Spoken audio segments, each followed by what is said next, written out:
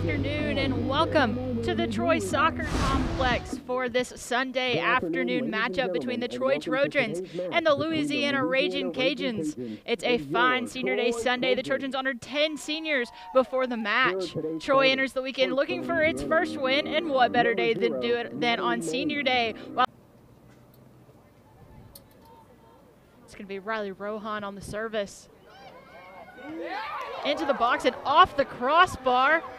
Troy looking to see if they can clean it up. But it's good.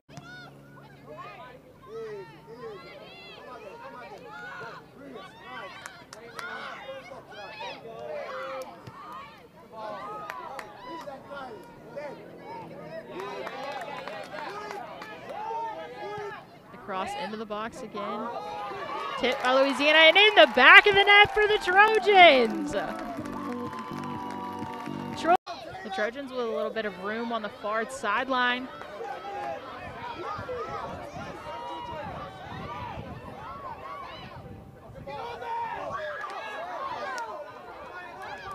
Troy with the opportunity.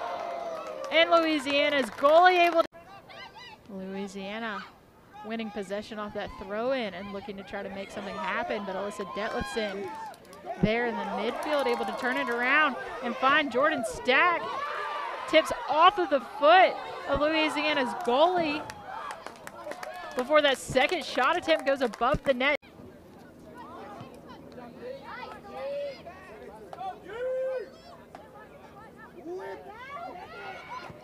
Kistler serving it into the box. Finds a header that falls out. It's going to be Rohan again on the service.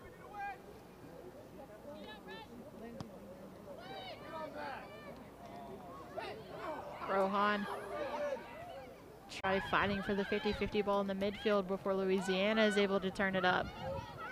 It's going to be Beedry there, one-on-one. They're looking at 10 seconds, trying to apply that offensive pressure.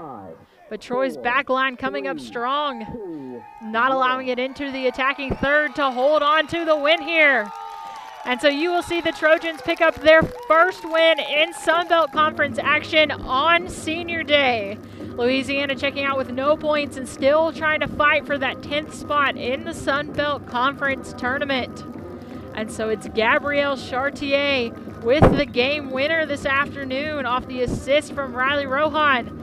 And Troy will earn its first Sun Belt Conference win under head coach Stu Gore.